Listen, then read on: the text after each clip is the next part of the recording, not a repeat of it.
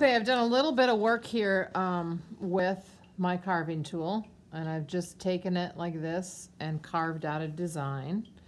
But I feel like maybe this could use a little higher of an area, so this all looks like it sticks out. And I don't want to add a whole triangle onto here. What I want to do is just add the edges. So we'll take a look at what this looks like, and maybe I want to stick with what I did here. You know, I'm trying a bunch of different things for you so that you can see what they look like. I would definitely stick with one, and I wouldn't do this to my entire pot. Okay, again, make sure you scratch and attach. Get a lot of slip on there, and sometimes I go back through and make that slip kind of like a mud pile. Mud puddle. You want to make a mud puddle. So go back through and really make sure there's slip on there, and really make sure that it's not, that clay is soft where you're going to attach it. You don't want that clay to be hard. Okay, so now what I'm going to do is roll a coil. So I have my little coil rolled, and I'm going to flatten it out. Just like this.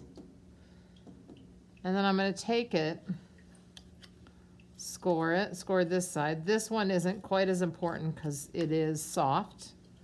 I'm going to put some slip on there.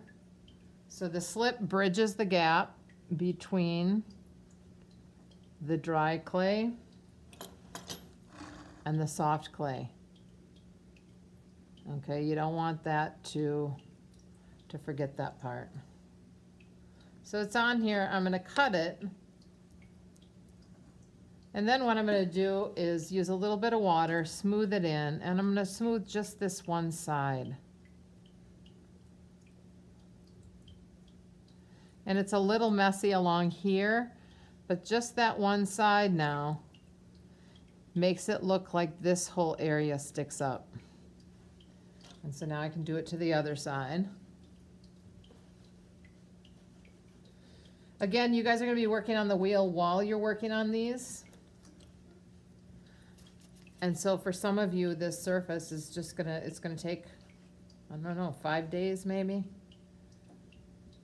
to get it looking the way that you want to. And then we'll also be working on the wheel.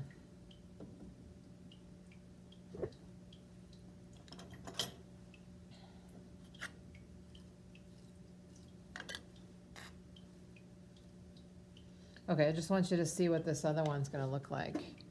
So I'm going to put this on here like this.